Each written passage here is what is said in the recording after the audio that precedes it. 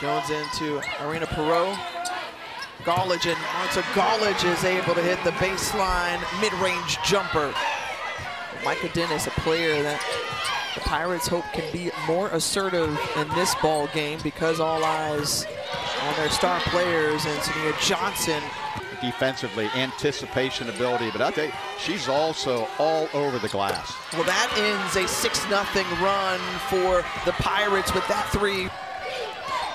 Dan, hitting the offensive boards, ever so important. We saw that in our game earlier with the Houston Cougars able to do so, and this one kissed off the backboard.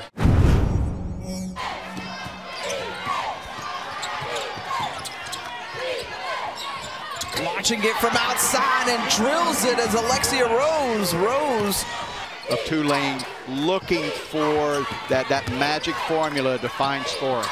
Johnson with the step through, rolls it around, and Sania Johnson. And even offensively, you're seeing them get on the glass, a lot more movement. Their gap and spacing much better.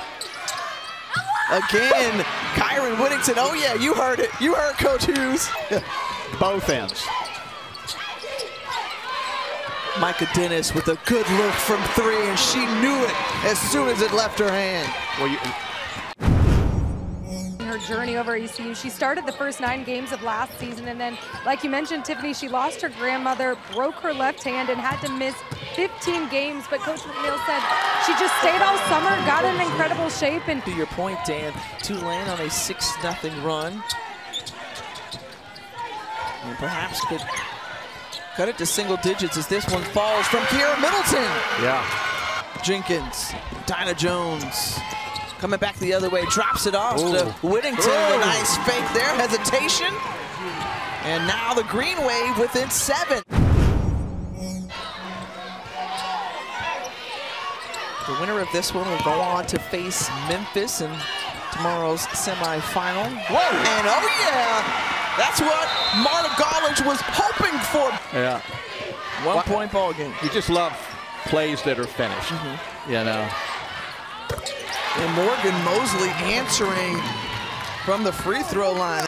The Pirates have settled down a little bit. Now they're just kind of trading baskets, and if it continues in that way, the Pirates are sitting with a 5-point lead. Micah Dennis, step back, found space, and from downtown. And the 3-seed East Carolina Pirates move on to the semifinals. First time since 2015